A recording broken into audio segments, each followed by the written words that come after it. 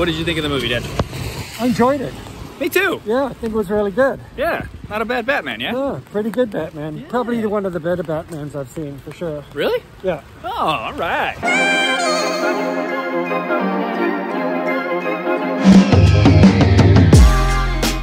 Morning.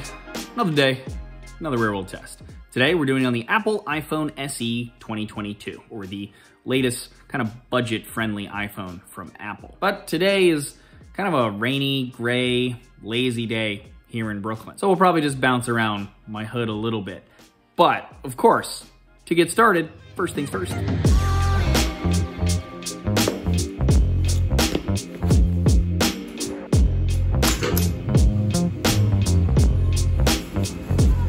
this great cold day, like I said, the Apple Store has heat lamps outside, unlike the sidewalk. It's nice of them to heat everybody who's walking by.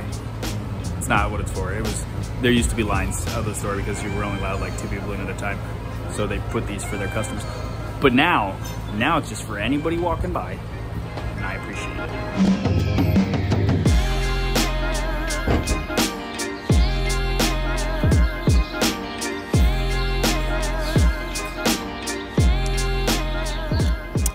Coffee.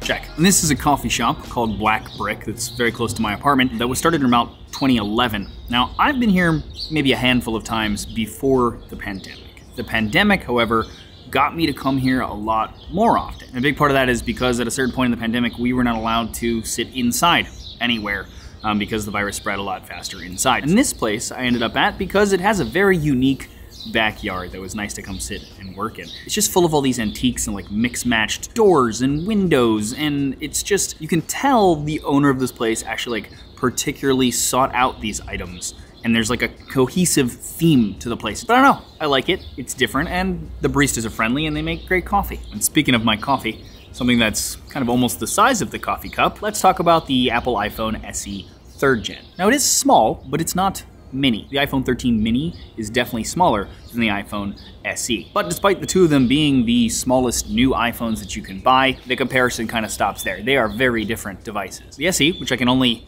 guess stands for like special edition, maybe, is kind of a new throwback device in a lot of ways. The screen is the older 16:9 aspect ratio, the old school bezels on the top and bottom are there, and that also means that we have a home button with Touch ID, which I feel like people are slowly kind of getting over having lost and don't care as much. And I will say there is something convenient, even to me, about using the Touch ID, especially in a world where masks are still a thing. Now we also have our smooth glass back, as well as a single camera on the back. In fact, in almost every way, besides a few different things like a faster processor, a slightly bigger battery, the fact that you can buy it new, the specs are almost identical to the iPhone 8. And also the last iPhone SE. In fact, over the last iPhone SE, there's really only a couple of changes.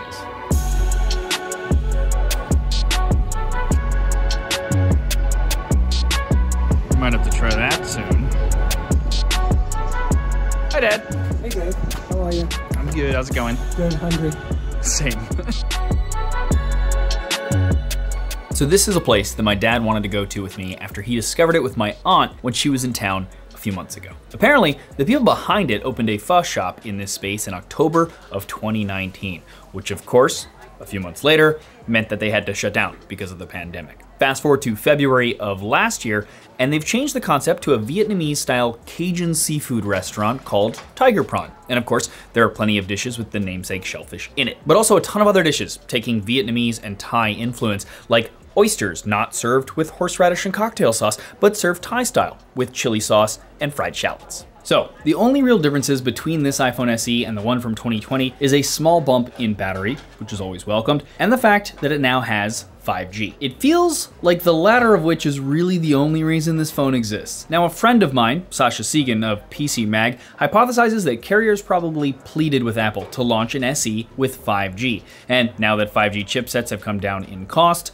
Apple obliged. And I have to agree. With 5G now being much further along than in 2020 in a lot of the world, carriers need people to move to the newer networks to get them off the soon-to-be defunct 3G networks here in the US, and even to relieve congestion on the current 4G networks everywhere. Having an iPhone that's $429 and has 5G would help some users who are on a budget and want an iPhone to finally move to the newer gen network sooner.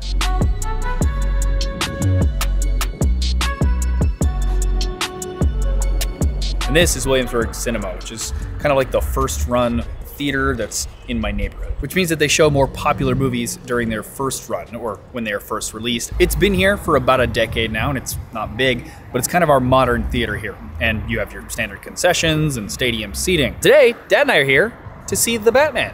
Kind of excited about, heard good things. All right, while we're here though, let's talk briefly about the camera. It's fine, but for the price, there are other Android options that have much better cameras and more cameras as well. But of course, they aren't iPhones. My biggest gripe though about it is the lack of night mode. Because of this and the older sensor, low light photos just suffer. The bigger gripe here is that it has the latest chipset and software on it, so it definitely could do night mode. Apple just didn't want to put it in the phone for whatever reason. I will say though, that in good light, the video camera is, as it is with most iPhones, pretty good. We can shoot up to 1080p on the front camera and 4K 60 on the rear, and it just looks better than normal when you take into account the price.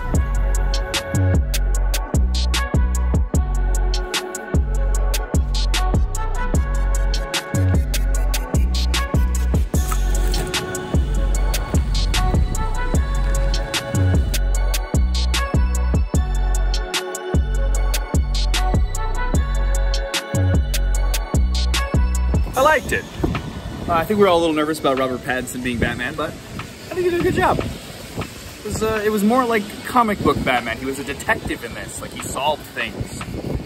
I liked that. It was a good movie.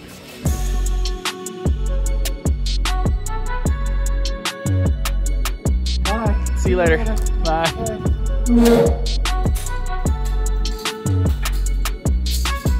Okay, calling it a night. It is 11:36 p.m. and we are at 12%. And here's my screen on time and my battery usage for anyone who's curious about that.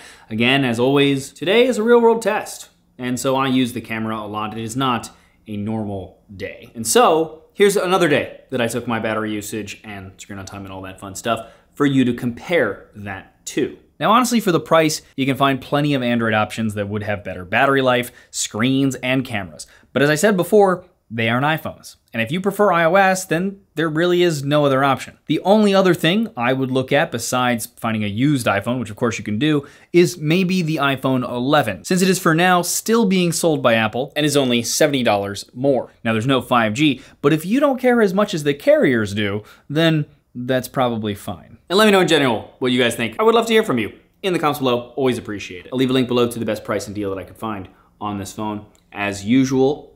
But as always, thanks for watching. Such loud birds. They don't sound like this anywhere else. It's this backyard only. Of course. Someone is very angry.